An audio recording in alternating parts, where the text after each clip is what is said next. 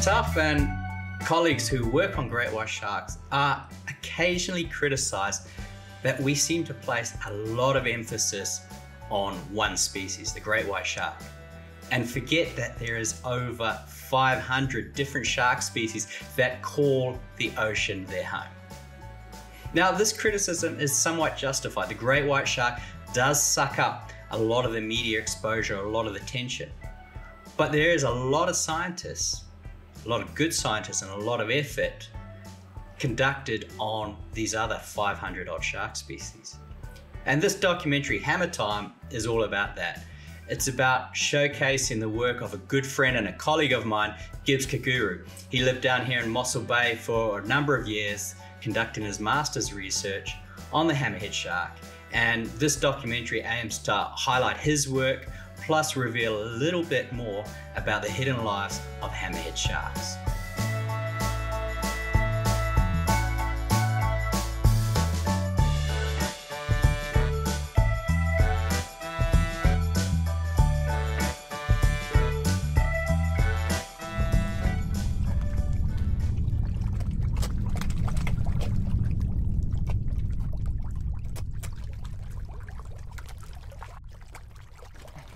You got a shark on?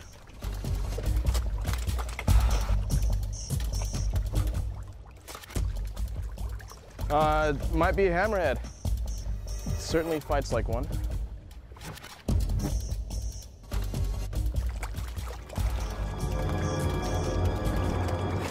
Yeah, hammer time. Mossel Bay, a small town on South Africa's southern coast. Here is the domain of the great white shark. This majestic ocean predator dominates Mossel Bay's marine ecosystem, a hidden presence, constantly lurking beneath the surface of this idyllic bay. But, believe it or not, the great white is not the only shark that calls Mossel Bay its home. Stellenbosch University master's student Gibbs Kuguru is fascinated by a smaller, weirder, and even more vulnerable species, the oddly shaped hammerhead shark. I think the other great white is a fan favorite shark. I don't think people realize that there are many other shark species that need to be studied.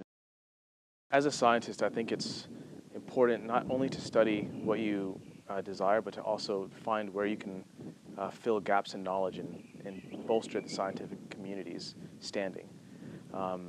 As far as the hammerhead sharks go, they're a very understudied shark, so filling in that gap in knowledge is important.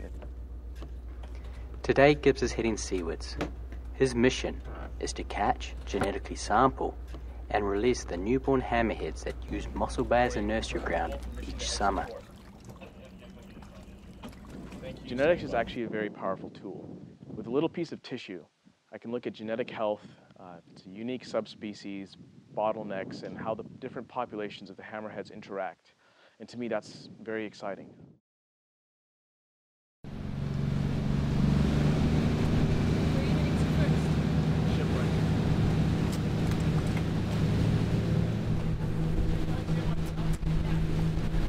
There's a little bit of an urgency to go and get the sharks now. These are one of our last trips.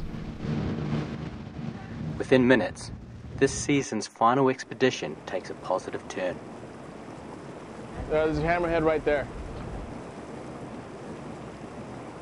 This newborn indicates that Gibbs may be able to add a few additional samples to his data set before heading to his university's laboratory.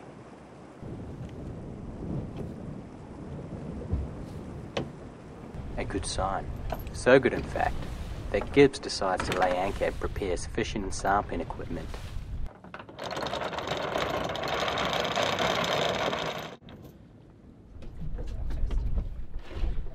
We catch these sharks mainly to tag them and then sample a little piece of their fin. And I use that fin clipping to run my genetic tests on them. But to successfully collect these genetic samples, Gibbs must contend with the bay's ultimate predator.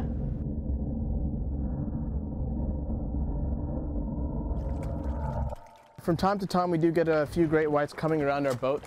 In general, we'll try to move away as quickly as possible because they'll end up munching our hammerheads.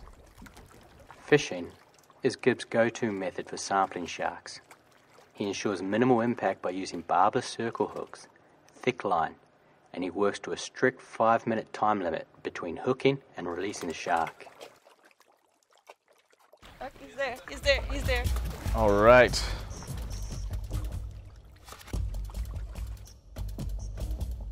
With the shark hooked, the team springs into action and deploy a custom-designed sling that will safely transfer the shark from the ocean to the operational platform.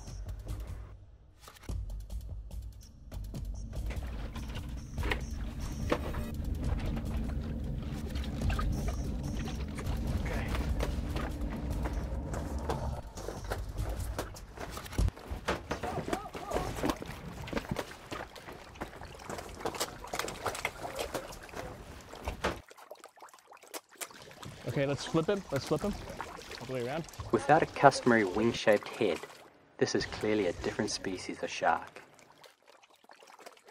This is the bronze whaler. Basically, we collect other shark samples in order to fill our tissue bank so we can actually learn more about other species as well as the hammerheads. The clock is ticking. Gibbs quickly works through his checklist of data requirements, including identifying this little shark as a baby boy, due to the small claspers protruding from its pelvic fin. Completed, it's time for the shark's release, allowing it to continue on with its sharky ways. You saw the shark swam off, tagging it, so hopefully someone else picks it up somewhere else and then we'll get the data from it. As the day drags on, the crew settles in, waiting for that telltale tug that just may indicate a hammerhead. Hey guys, shark on?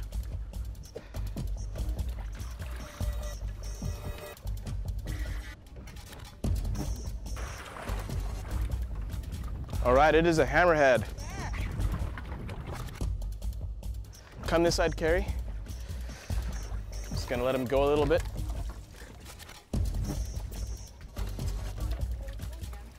He's just swimming continuously under the boat. I just want to let him get out here.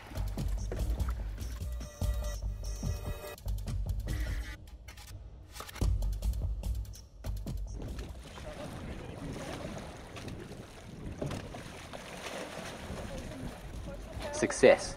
Finally, a newborn hammerhead is secured in the sling. A life-giving water hose is quickly inserted into the shark's mouth, allowing it to breathe whilst out of the water.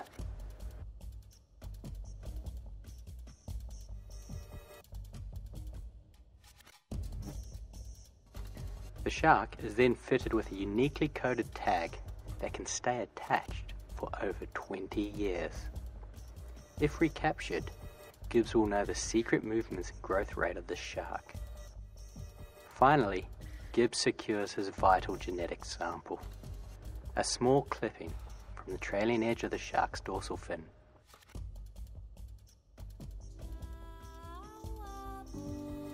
With global populations of hammerheads in steep decline, Gibbs's research into their hidden genetic world offers them a much-needed lifeline. The knowledge produced will give managers and conservationists the essential tools needed to conserve these wonderfully unique sharks in South Africa's coastal waters.